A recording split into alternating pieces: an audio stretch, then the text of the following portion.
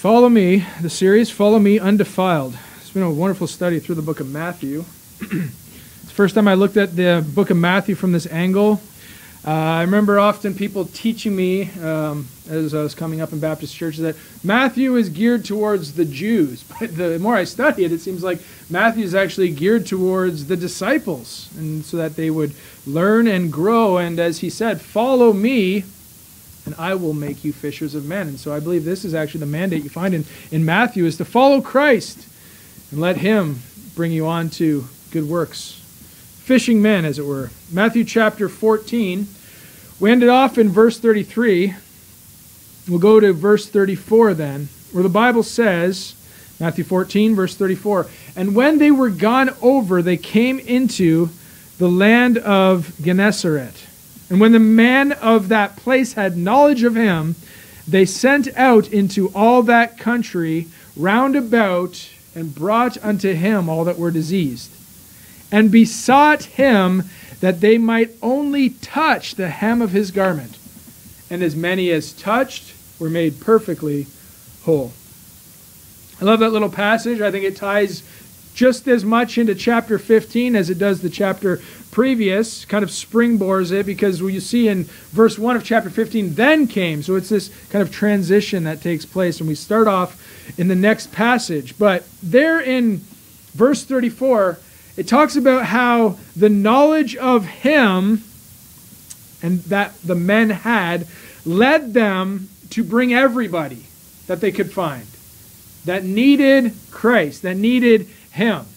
They thought to themselves, if only they could touch the hem of his garment. Verse 36, they besought him, Jesus, that they might only touch the hem of his garment. So these men knew Christ enough to bring him and say, he has the power to heal. He is able. All they have to do is do and receive what he has available. The Bible then says, though, that these men that had knowledge of Christ brought all these that were sick and these that were diseased, and they knew that by faith, if they only touched, they could be healed. It still took, in the end of verse 36, as many as touched were made perfectly whole. They had to do the touching, didn't they? You can bring somebody to Christ, that person still needs to reach out and touch Christ in order that they would be healed. And we see here then the power of just the touch from God. A touch of God comes into a life and they can be made completely whole of their ailment. I love seeing the faith of those that brought him. It reminds me of the story when they brought the man that was sick. 4 of them bore him on a stretcher. And for the press, they couldn't get in, but they broke up the roof and laid him down. And then Jesus saw the faith of the 4 and therefore healed the 1. And that's what you see here, I believe, as well. Those that had faith to bring them to Christ and encourage them to just reach out and touch. Continue on then in verse 1 of chapter 15. The Bible says, "Then came to Jesus scribes and Pharisees, which were of Jerusalem, saying, Why do thy disciples transgress the tradition of the elders? For they wash not their hands when they eat bread." So while there's all these multitude coming to touch Jesus, these of the scribes and Pharisees come not to touch, but to question and challenge Jesus. It's like the multitude gathered around Christ and they saw an opportunity to come and confound the multitude and push them away from the Savior at this time. They came with their question. The tradition of our sect leaders, these great men of our group, is being broken and ignored, Jesus. Why do your men, why do your disciples do that which is not lawful? Referring to then their tradition. Why are you breaking the tradition of all of our sect leaders, these great men? Why are your disciples eating with unwashed hands? Now there was a previous case of this that took place. You can keep your finger there in Matthew chapter 15 and go to Luke chapter 6. Luke chapter 6. In the previous example in Matthew chapter 12, Jesus deals with this exact time when the disciples were challenged again for their eating habits, as if that was the most pertinent thing that you ought to deal with. In the eyes of these Pharisees, it certainly was. They've brought it up a second time here. Here's another example. Again, it happened in Matthew chapter 12. Another example is in Luke chapter 6, where it reads in verse 1, "And it came to pass on the second Sabbath after the first, that he went through the cornfields, and his disciples plucked the ears of corn and did eat." And this phrase, rubbing them in their hands, is not excluded in Matthew, is why I wanted to bring us to here. Because again, they are plucking and eating, and it's called to attention that they're not washing their hands. They're not washing their food. They're eating uncleanly, or at least not according to our tradition. Continues on, and we find, though, that they're not going to focus on the washing the hands, but Luke here draws that to our attention. That's good. In verse 2 it says, "And certain of the Pharisees said unto them, Why do ye that which is not lawful to do on the Sabbath day?" So here's the crux of the matter unto them. Why are you breaking the Sabbath by walking about and harvesting? Well, certainly they were out for a walk. Maybe the challenge was that they were harvesting and bringing in food, but they were just taking enough so that they could rub it in their hands and eat. Maybe the challenge was their distance in which they were walking, because the scribes and the Pharisees had all sorts of laws above and beyond what the Bible says. The Bible says rest on the Sabbath day, keep it holy. It doesn't say you can only walk 100 steps. You can't use an elevator unless you have some unbelieving goyim push the button for you. You can't have your lights on. You can't do this and that and all. You can't string a fire. You can't get. They have all of these rules even today in Israel that are above and beyond the command of God. And yet here they're saying it's lawful. It's not lawful. Paul said all things are lawful for me, but all things are not expedient. And Paul was a man after God's own heart, following him and his statutes. But Jesus answers them smartly and wisely, as he often does. Verse 3, "And Jesus answering them said, Have ye not read," I love that question, "so much as this, what David did when himself was an hungered, and they which were with him?" Their biggest problem, these Pharisees and scribes, was they're not reading their Bibles. They're not in their scriptures. But the scribes are spending all of their time laboring and copying and penning out the words of God and keeping record of the histories of the works of God and all of these things they're taking part of. But Jesus says, you're obviously not reading it. The Pharisees were teachers of the law. They were constantly in the synagogues preaching from the Bible and trying to teach and expound to the people what is contained in the scriptures. And Jesus says, you're not reading the Bible. Have you not read what David did? Verse 4, "How he went into the house of God, and did take and eat the showbread, and gave also to them that were with him, which is not lawful to eat, but for the priests alone." So Jesus brings up, here's something that actually is not lawful for David to do. Nevertheless, he did it. Why did he do that? How did he get away with it? What gives him the right? Verse 5 says, "And he said unto them that the Son of Man is Lord also of the Sabbath." What is he saying? There's a higher authority even to their laws and statutes and to the government of the Old Testament scriptures, and that is the Son of Man. Jesus is the Word. He is the very words of God. He is above that very authority. He is that authority. And therefore, if Jesus says it's all right to eat the showbread in this case, it is lawful, talking to David, then it's so. Jesus is the Lord of the Sabbath. Verse 6, "And it came to pass on another Sabbath that he entered in the synagogue and taught, and there was a man whose hand was withered." And I'll leave that alone. So what saith the scriptures is what's important. Go back to Matthew chapter 15. "And what saith the Lord is of the highest authority." And these Pharisees were obviously not reading it because they had come up with their own traditions that they felt trumped the commands of God. Verse 3 of chapter 15 says, "But he answered and said unto them, Why do ye also transgress the commandment of God by your tradition?" Jesus is very clearly indicating, look, the command of God is greater than your tradition. And what is the command that he's about to talk about? Look at verse 4 through 6. He's going to bring up an example. "For God commanded, saying, Honor thy father and mother, and he that curseth father or mother, let him die the death. But ye say, Whosoever shall say to his father or his mother, It is a gift, by whatsoever thou mightest be profited by me. and honor not his father or his mother, he shall be free.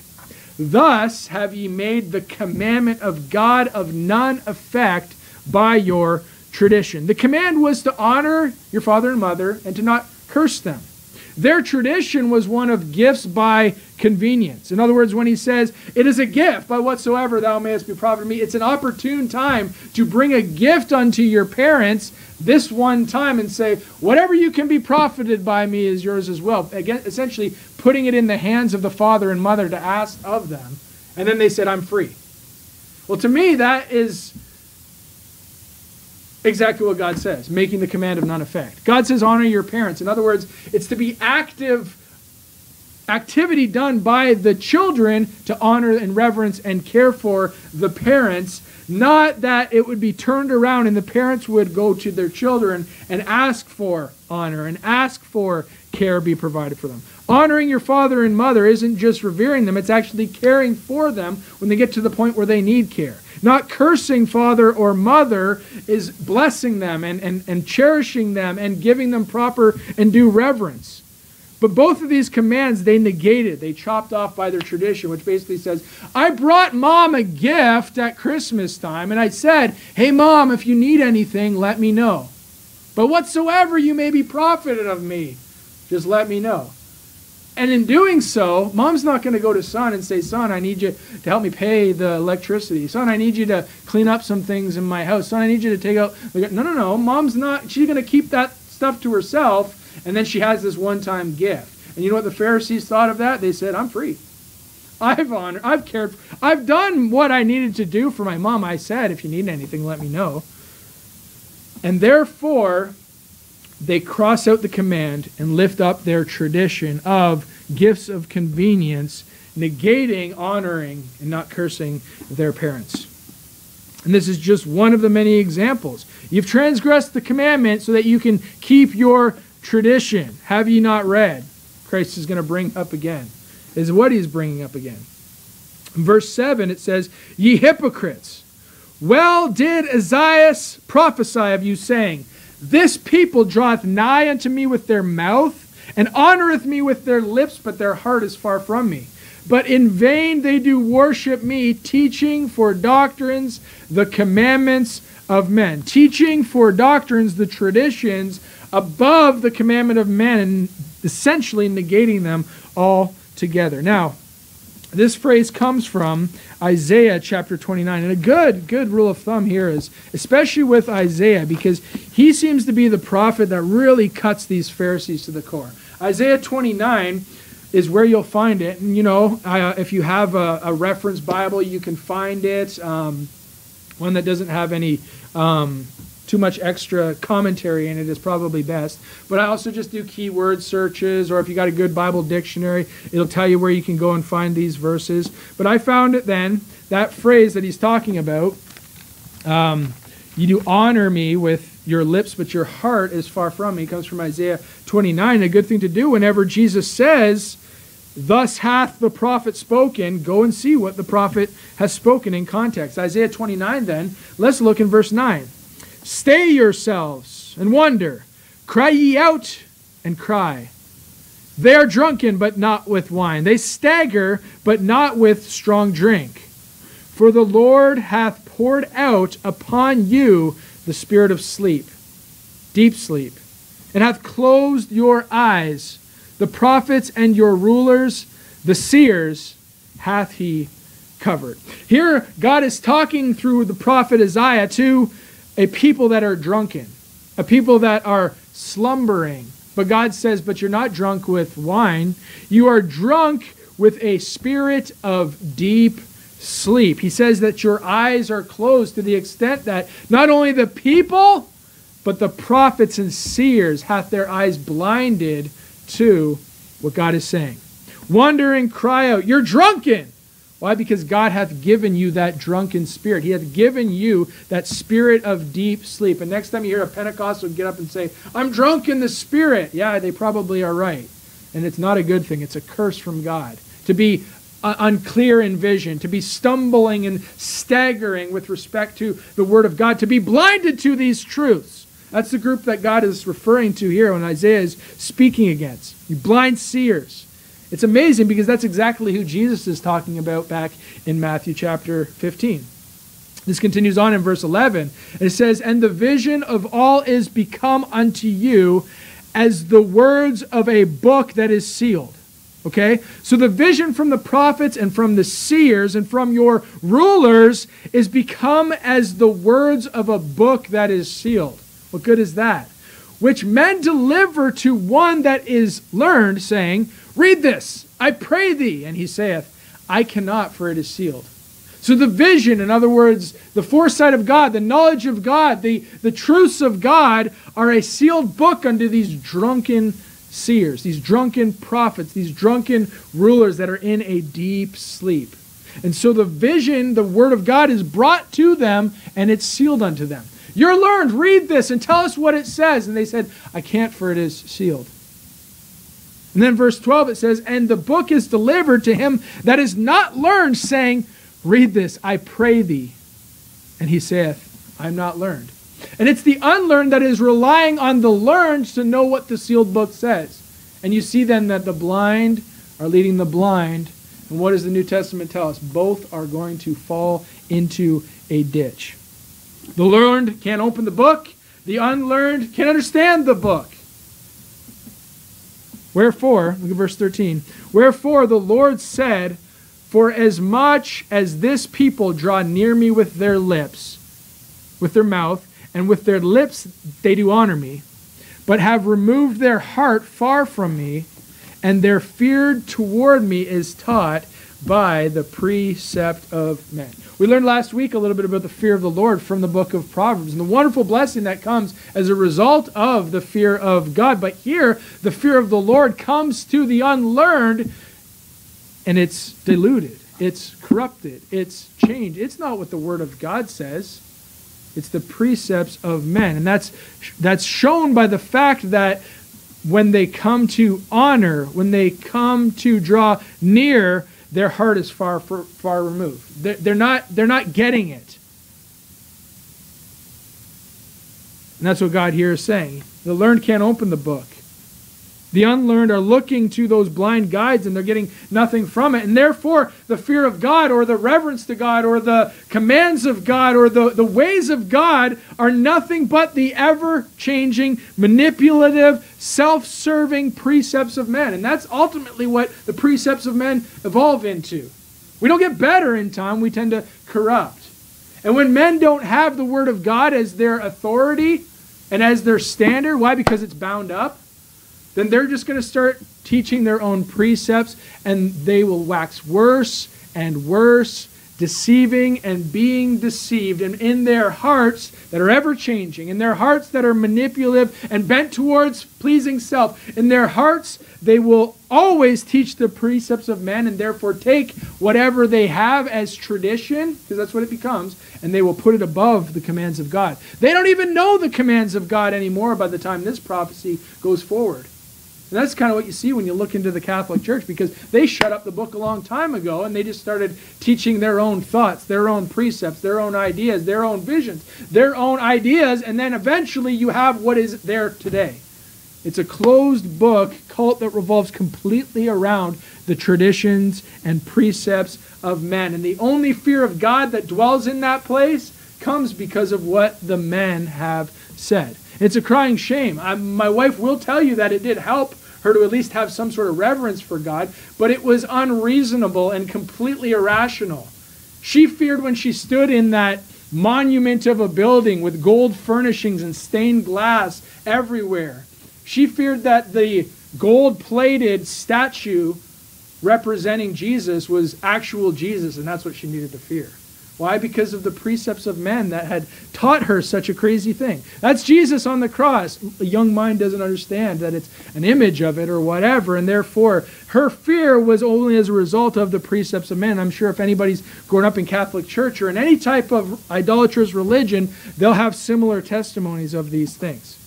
The Word of God is put away, shut up even. Then those that are learned teach their own opinions, and those that are unlearned follow after, because they have nothing else to rely on. Verse 14 then continues in that same chapter. Therefore, behold, I will proceed to do a marvelous work among this people, even a marvelous work and a wonder, for the wisdom of their wise men shall perish, and the understanding of their prudent men shall be hid. And so here, the judgment of God comes out, blinding these people, but God is going to use it for himself to get glory. He's going to do a great work among the people, even make the wisdom of the wise who have a shut-up book to perish, and the understanding of the prudent men that ought to be teaching good and right and true things is hidden and removed.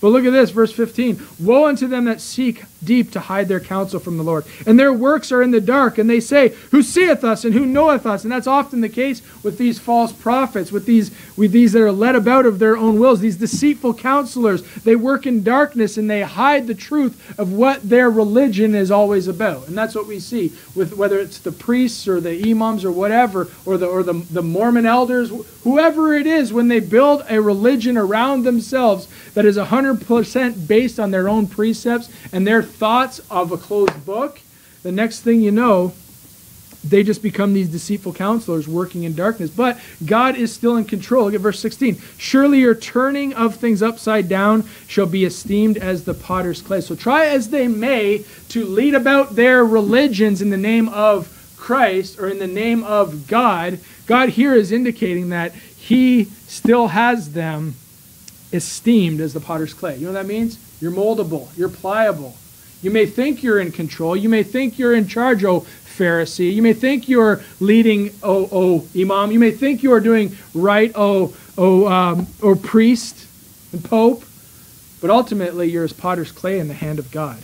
And God here is going to do a work. It says, for shall the work say of him that made it, he made it not? Or shall the thing framed say of him that framed it, he had no understanding? Is it not a very little while, and Lebanon shall be turned into a fruitful field, and the fruitful field shall be esteemed as a forest? Lebanon, the land north of Tyre, that land north of Samaria, that land that according to the Jews was unwanted, wretched, full of Gentiles, and to Jewish society, an anathema. They want nothing to do with that. God here is saying, Lebanon is going to be a fruitful field. Why? Because I'm going to take your rebellion, mold it in my hand, and cause that those would turn away from your wisdom, your understanding, your prudence will be all hid away, and they will become a fruitful field. God again here is promising, as he reproves the Jews, that the Gentiles will be grafted in. Continue on in verse 18, and it says, and in that day shall the deaf hear the words of the book. How do the deaf hear? Well, here's the promise here.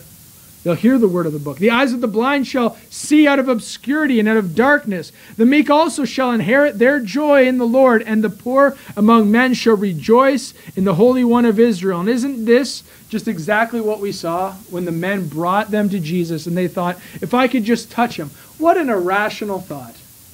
If I could just touch the Lord. To the Pharisees, it must have been like, no, you have to keep the Sabbath. You have to do the works. You have to follow this law and this statute and this judgment, right? They make all these precepts more important than the command of God. And the command of God ultimately is just faith in him.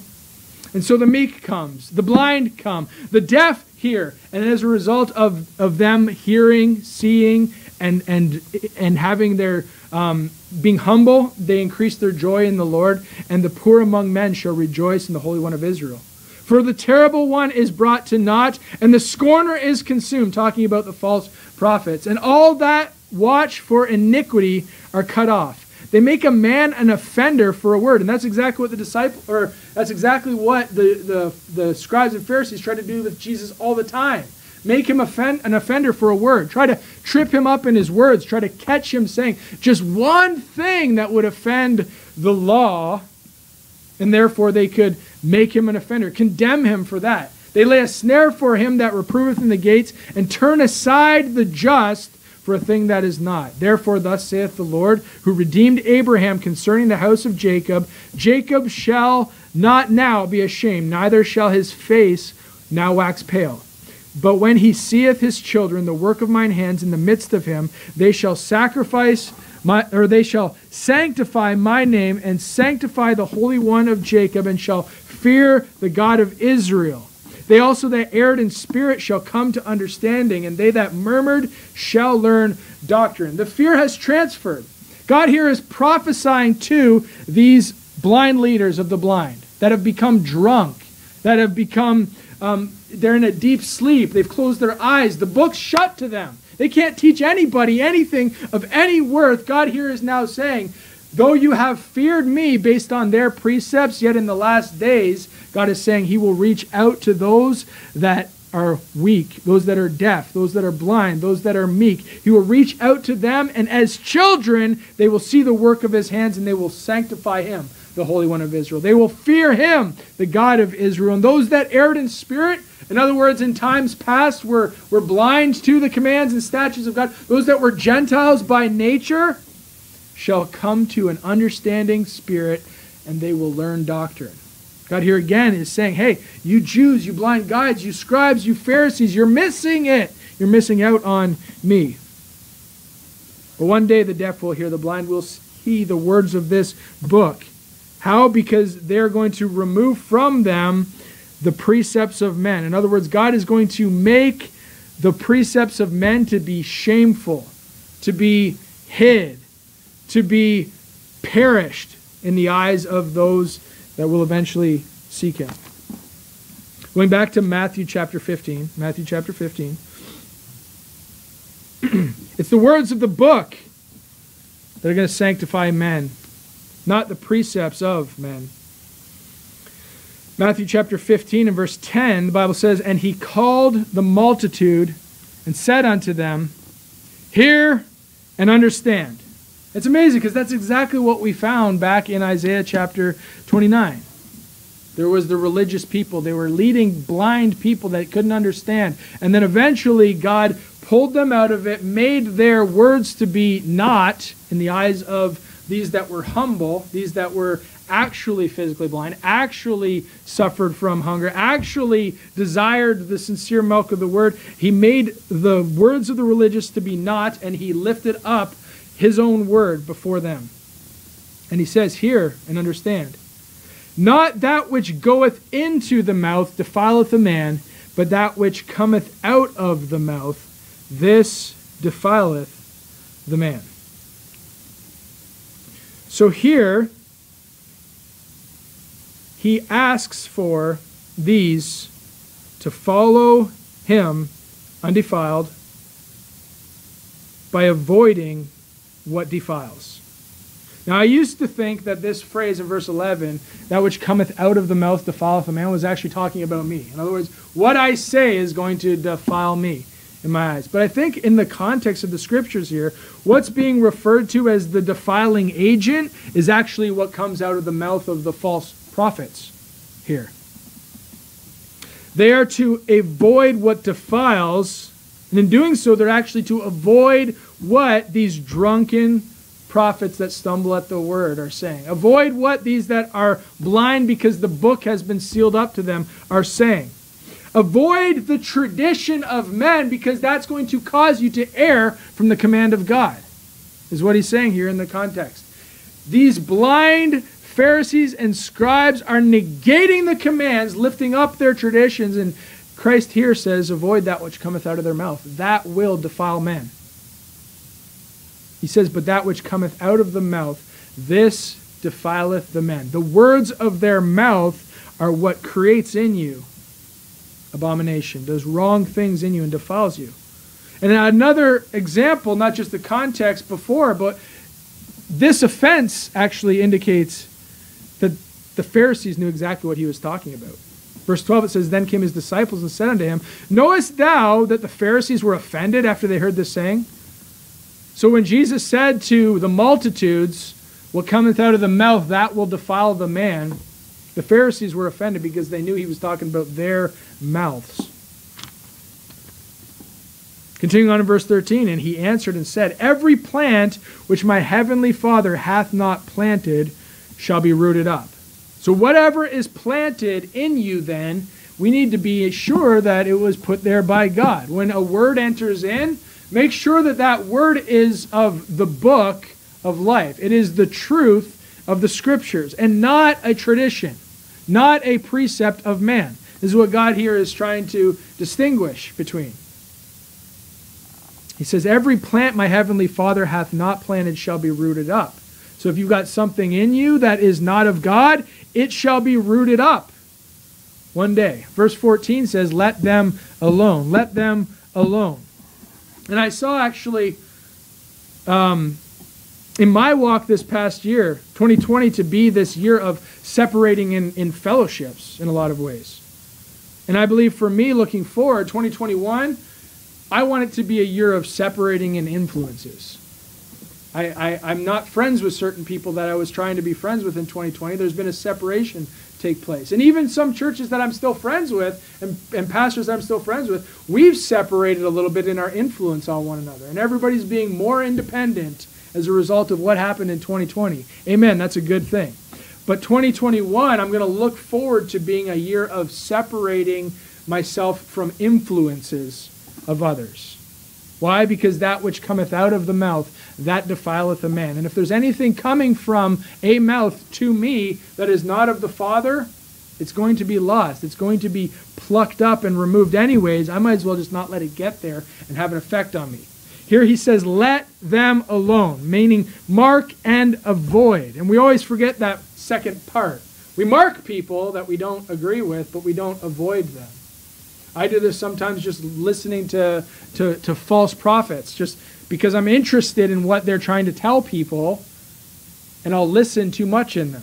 I should mark them and then avoid them, lest they overcome me. The Bible says, of whom a man is overcome, of the same he is brought into bondage. Let them alone, mark them, avoid them, lest they cause you to err. And in the new year, we ought to seek the Father and the book that he sent us. They are blind. They cannot hear the book. Why? Because God has shut it. So mark and avoid these influences. If you see someone out there showing hypocrisy, mark and avoid them. If you see someone out there teaching who seem to understand at one point, but now they're showing blatant contradictions in what they used to teach, mark and avoid. With the caveat that scriptural repentance can happen. Somebody can certainly learn from the scriptures and change their mind and do a 180 on things. Glory to God if he did that work. But sometimes we see people that understand and now they're showing blatant contradictions that are confusing, and they can be what the Bible says is given to change. If we see somebody who's a teacher that is causing stumbling instead of stability in your life, mark them and avoid them. And I'm talking about all avenues here. I'm talking about vloggers. I'm talking about news reporters. I'm talking about preachers and pastors. I'm talking about family members. If there's somebody that has your ear and they're putting things in you that are not of the Father, you need to get away from it. Let them alone is what Christ here is telling the multitudes with respect to the Pharisees and scribes that have a mouth that defiles as a result of what comes out of it. The reality is that we don't need them in our life. Time is short. I don't have enough time to read my Bible, let alone give other people with bad influence on me opportunity to take my time. We have the Word. Even as the disciples had the Word, we can walk through this same field, being our Bibles, that the disciples did as they went and they plucked food back there in the Old Testament. You know what the scribes and Pharisees said when they went out and walked through the field and got their own food for themselves? They said, they're not eating with clean hands. They're not eating according to the ritual of the Sabbath. They're not eating according to our way, our precepts, our traditions.